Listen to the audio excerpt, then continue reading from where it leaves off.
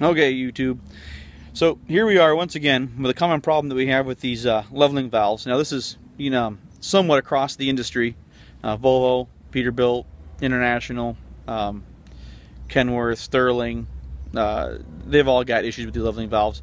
But generally speaking, it's this particular type of Haldex valve that has this issue. I'm sure others do too, but this is the one that I find the problem with quite a bit. So what we have is the complaint we get. Driver calls, says, hey, I'm going on a highway here.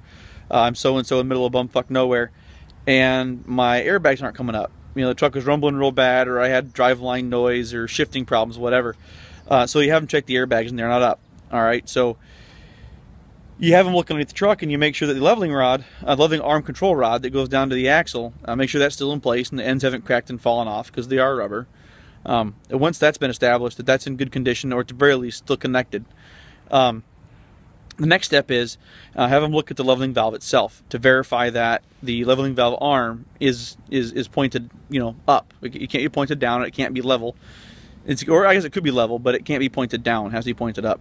If that's the case, you can walk them through the process of readjusting and reseating the arm on the valve.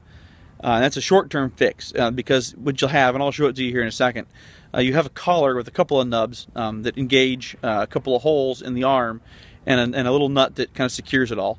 What happens is those nubs wear, the arm moves, and it no longer engages the valve and actuates the valve spool. So what we're going to do is a temporary fix to get the unit back to your shop with a reasonable amount of time. I mean, this is a long-term sort of temporary fix. But anyhow, let's get to it. Okay, so here's the valve we're talking about. This valve right here. This is our Haldex leveling valve. This is the collar that we're going to refer to here during this video. This is the nut also we'll be referring to during this video. Then you have this. This is the leveling valve arm. You can't really refer to this as a linkage. You have to have separate names for these things when you're talking to a driver over the phone, because if you don't, you're going to get confused. So we're going to call this the leveling valve arm, and this will be the leveling valve linkage rod to the axle, or the leveling valve control rod to the axle. And what you're going to do when talking to the driver, the first thing you have them check is to make sure, A, their dash dump valve is in the operate position or run position, right? B is going to be these rubber boots right here. These boots are just soft rubber, right? They'll crack, they'll break. It's a little clamp right here can fall off. Arm can come out of it. Same exact thing going on down there. I've had that bolt in there break off. I had the rubber break. I've had the clamp come off. These pull out, what have you. And that's somewhat normal. That's normal maintenance and wear and tear. But in any case, what we're going to deal with today is a collar like this one that will rotate without moving this arm. So give me a second here. I'll set the camera up and we'll go through the procedure of diagnosing, resetting, and repairing this. Okay, so here we are. Pardon the poor camera angle here. I'm literally using wires, zip ties, and a torque rod to level or put the camera up here, my camera holder. So what we have, and my camera is my phone. So what we have is we have a linkage rod that connects to the axle that is in good condition. It's not broken. Rubber's in place. Linkage, or the leveling valve arm, this piece here, that's pointing up. All right. And then you can tell this is a little loose. This is pretty significant. In fact, this is excessive. And I did this for demonstrative purposes here so that we can show what's going on. Ordinarily, it wouldn't be this loose. If you look closely, there's 4 holes. 1, 2, 3, and then 4 right here. Those 4 holes engage on 4 pins on this collar right here. And those are what break off, right? They wear down, they slip off, and then this whole thing begins to move without actuating the actual valve. And when that happens, you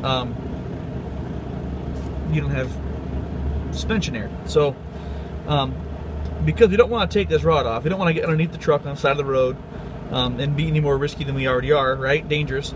We're not going to get into the truck. So what we got, and they're still attached. All we're going to do is take a pair of pliers. You can use channel locks. You can use, El Cheapo Walmart pliers, truck stop pliers, wherever you can get them, just a pair of pliers. You're going to grab this collar right here, and that's provided you can't do it by hand. Most cases, you'll be able to turn this by hand. So there's neutral right there, right? The bags are already down. You feel like a little lump, but So bag's already down. We turn this till we hear air coming in. Now, air's coming in. We're gonna watch it. What we're gonna see is this arm move. When that arm gets almost level, or close to level with the ground, right?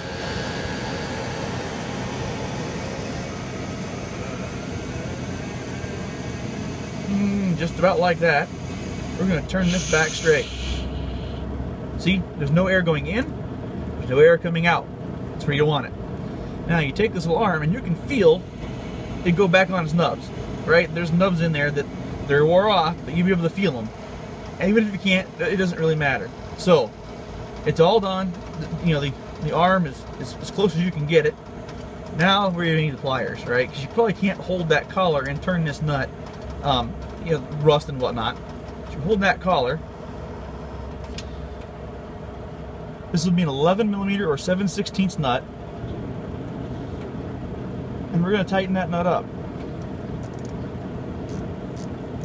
Like I said, I took this apart to show this for this video, so you ordinarily wouldn't have turned it anywhere near this far.